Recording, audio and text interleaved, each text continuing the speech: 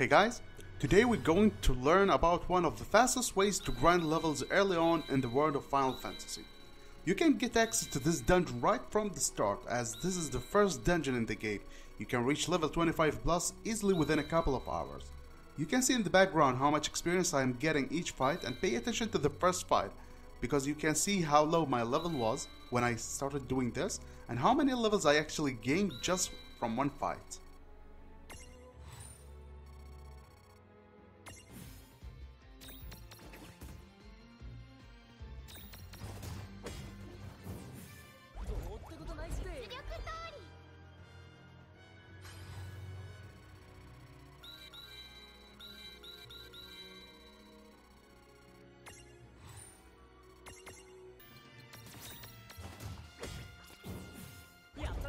Aside from the money you'll be making just by grinding experience in this area, you can actually imprison some rare monsters. I won't ruin the surprise or spoil the dungeon for you, but do you remember the bosses we had to fight at the end of the first dungeon? I guess you know what I mean. So, how do we get here? What level should we be? And what setup should we use? These are important questions we need to answer before we start, because we can't simply walk here, we need a couple of passive abilities. Also, there is a sharp increase in the difficulty level. The monsters here have way more HP, deal more damage, and are very resilient. So whatever attacks you have been using to dish out hundreds of damage before will most likely deal 100 to 150 damage maximum at the level I started. So, how do you get to this part of the dungeon? You need to get a copper gnome to at least level 10, which will allow you to transform him into a giant, and the giant will get a passive ability called Smash. This Smash ability will allow you to get rid of any boulders or obstacles in your way. The second skill is Flutter. Flutter can be learned from Moogles or Floating Eyes. Just in case you didn't notice, both of these monsters I mentioned can be captured in the first dungeon. So you don't need to wait for any special monsters to be captured later on. You can actually capture the same monsters that will be used to access this part of the dungeon right from the start. This is the setup I recommend you use. Of course, you're free to use any combination you're comfortable with, but with this combination, you're guaranteed an amazing defensive rating, and within a couple of fights, the giant learns an amazing skill. A skill that's going to wreck everything down here. From here on, I will simply show you how did my first fight go, because I was unprepared, and then I'll show you 2 fights just 5 levels later, to see the difference and how this becomes so easy so fast.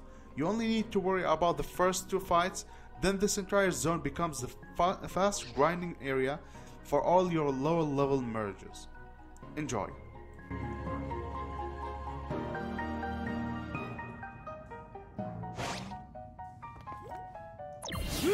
NANI?!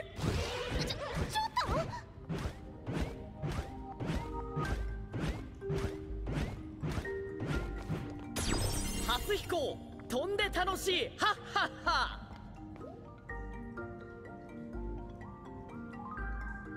なんかめちゃくちゃだけど、まさかの五七五？